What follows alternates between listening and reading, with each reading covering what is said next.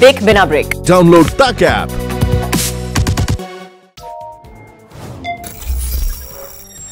हर साल की तरह इस साल भी कंज्यूमर इलेक्ट्रॉनिक शो शुरू हो चुका है। दिस इज द CES 2020 और डे 1 पे ही इतने सारे अनाउंसमेंट्स हो चुके हैं जिनके बारे में हम आपको अब बताने वाले हैं। नई गाड़ियां आ गई हैं जो कॉन्सेप्ट वर्जन्स हैं उन कार्स के, कई सारे रोबोट्स आ गए हैं, आर्टिफिशियल इंटेलिजेंस बेस्ड रोबोट्स आ गए हैं, नया प्लेस्टेशन आने वाला है, बहुत सारी चीजें बता रहे हैं आपको इन सब के बारे में। OnePlus का कॉन्सेप्ट 1 McLaren एडिशन, और ये कई दिनों से OnePlus जो है टीज भी कर रहा था what is the concept 1 McLaren addition. इसकी जो सबसे बड़ी खासियत बताई जा रही है वो है इसका इनविजिबल कैमरा। अब कैमरा इनविजिबल कैसे होता है वो टेक्नोलॉजी OnePlus के इस फोन में आई है। OnePlus के जितने भी McLaren एडिशन हमने इससे पहले देखे उनमें सिर्फ डिजाइन चेंजेस थे, बट इस वाले फोन में जो कॉन्सेप्ट 1 है उसमें McLaren की टेक्नोलॉजी को OnePlus ने इंटीग्रेट किया है। और अगर आप फोन के बैक साइड को देखो उसमें OnePlus और McLaren के जो सिंबल्स हैं उनके बीच की जो स्क्रीन है उसके अंदर जो लेंसेज है वो लोकेटेड हैं, बट वो स्क्रीन में टेक्नोलॉजी ऐसी है कि वो आपको लेंसेज हर समय नहीं दिखेंगे। इलेक्ट्रोक्रोमिक ग्लास है ये, और ये McLaren की टेक्नोलॉजी है जिसको OnePlus ने इनकलकेट किया है अपने फ़ोन में। और जब आप अपने फ़ोन के कैमरा ऐप को लॉन्च करेंगे, after that you can obviously use the camera and it is up to you whether you want the lenses to be visible or not. Samsung ने एक और रोबोट शोकेस किया, इसका नाम है Ballie। अब ये आर्टिफिशियल इंटेलिजेंस बेस्ड तो है but it is actually there in the physical. ये छोटी सी बॉल की तरह है जो आपके पीछे पीछे आपके साथ साथ घर में चलेगी and it is actually very cute to look at. इसमें कैमरा फिटेड है।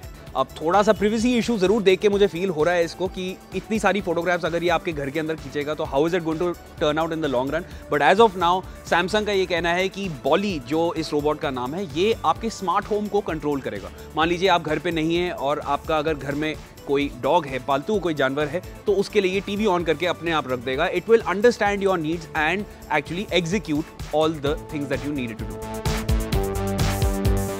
सैमसंग के कई सारे अपडेट्स आए हैं, इनमें से एक है नियॉन। ये सैमसंग का artificial intelligence based human being है जिसको ये नियॉन बोल रहे हैं, और इसमें एक्चुअली आपको जैसा एक वॉइस असिस्टेंट है बिक्सबी वैसा नहीं एक्सपीरियंस होने वाला है इसका। It is going to be different because neon is capable of actually gaining from its memories. इसमें इमोशनल कोशेंट भी होने वाला है इस आर्टिफिशियल इंटेलिजेंस बेस्ड रोबोट का, और ये एक्चुअली कन्वर्स करेगा, बातें करेगा अपने मास्टर्स से आप बोलना चाहो या ह्यूमन बीइंग से। अब जहां सैमसंग रोबोट्स अनाउंस कर रहा है तो वहां पे Lenovo अपने ThinkPad लैपटॉप को एक्चुअली ड्यूअल स्क्रीन लैपटॉप बना दिया, but this is not a dual screen, it is actually a foldable screen. ThinkPad X1 Fold उन्होंने शोकेस किया and this is actually a PC laptop which is going to come with a OLED screen which folds। तो इसमें आपको एक mobile की portability मिलने वाली है but the efficiency of a laptop. Next है गेमिंग लवर्स के लिए PlayStation 5 का लोगो दिखा दिया गया है at the CES and we are expecting the PS5 to come out with in 2020। अब PS5 में क्या होने वाला है, जहां तक लोगो की बात है तो वो PS3 और PS4 का एक किसी तरीके का एक कॉन्कॉक्शन सी लग रही है। There is nothing to new happening as far as the logo is concerned, but इसमें आपको 3D ऑडियो साउंड मिलने वाला है, इसी में आपको हाई स्पीड रे ट्रेसिंग मिलने वाली है। एंड फाइनली TCL ने भी अपना नया स्मार्टफोन अनाउंस कर दिया है, दिस इज द 10 Pro, और इसमें आपको 4 लेंसेज देखने को मिल रहे हैं रेयर साइड में। इंडिया में इसकी कीमत लगभग 33,000 के हिसाब से लगाई जा रही है, but obviously once it's launched in India will know the exact India price. But TCL का ये जो स्मार्टफोन है definitely has created a lot of buzz. इस CES पे एक और बहुत ही ज़्यादा खास चीज़ देखने को मिली हमें ऑटोमोबाइल सेगमेंट में, वो है कुछ कॉन्सेप्ट कार्स। कॉन्सेप्ट एक ये मर्सिडीज़ का है which is the Mercedes vision AVTR, जो एक्चुअली अवतार मूवी जो आई थी उस पे बेस्ड है and the car is beautiful to look at. इसी के साथ सोनी ने भी अपनी एक नई कॉन्सेप्ट कार जो है वो अनाउंस करी and Dev actually showcased it as well and it looks fabulous. तो ये दोनों कार्स के बारे में हम आपको एक्चुअली पूरा डिटेल देंगे इन a different video, so you stay tuned. But इसके अलावा we also going to give you a glimpse of some innovative gadgets which were showcased at the CES। For that I am gonna call Kartiki. Laurel ने नया 3-in-1 device intelligent beauty device launch किया है which is called as Perso। So whenever you are confused between the colors to choose up which shade to go for, this device makes your work easy. This is 6.5-inch long device। इस device का अलग अलग colour bottles में colours भी आते हैं, तो आप वो कलर लेंगे, डिवाइस में पुट करेंगे, they'll mix the shades and create a new shade for you जो भी आपको चाहिए। Then you can check the shade on your skin through the phone's app। ये एक ऐप से कनेक्टेड होता है and same goes with the skin care and foundation. LCD television से इंस्पायर होकर बॉश ने कार्स के लिए वर्चुअल वाइजर लॉन्च किया है।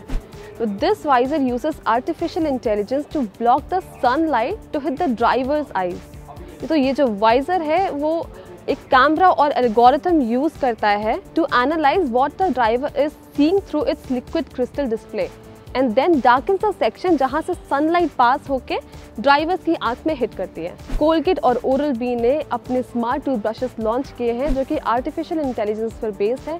इनमें स्मार्ट प्रेशर सेंसर भी है जो कि आइडेंटिफाई करता है और यूजर्स को गाइड करता है to use the brush in optimal pressure range.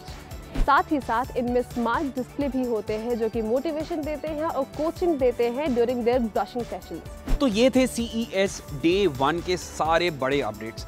Lot of things have been showcased, announced and obviously revealed as well. आने वाले दिनों में CES के और बहुत सारे अपडेट्स हैं जो हमें ऑलरेडी पता लग गए, but we gonna keep telling you about them as the days progress. So stay tune, take तक में हम आपको CES की सारी बड़ी खबरों के बारे में बताते रहेंगे और ये जानने इसलिए ज़रूरी है बिकॉज आने वाले साल में यही टेक्नोलॉजीज़ जो हैं वो रोल आउट होंगी मार्केट्स में।